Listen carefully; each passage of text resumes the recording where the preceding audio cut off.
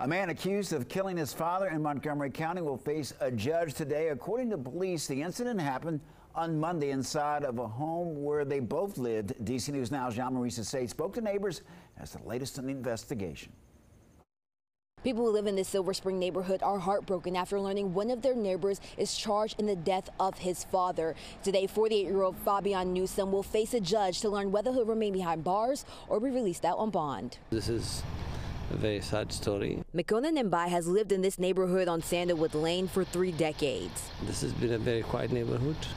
We don't have any issues like this. We never had any crimes for that matter, but this is a big deal for us. On Monday, many neighbors were devastated when they learned 88-year-old David Newsom was found dead in his home with trauma to the body.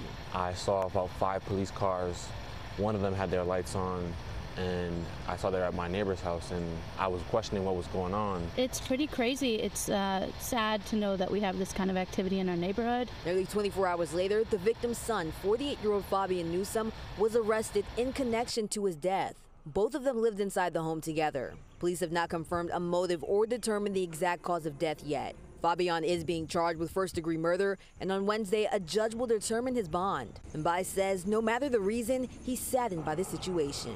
At any moment when somebody dies or something happened like this, it is a sad story for the family and for the neighborhood. Fabian's bond hearing is set for 1 p.m. today, and a preliminary hearing is set for November. Reporting in Silver Spring, Maryland, I'm Jean-Marie Sissay, DC News Now.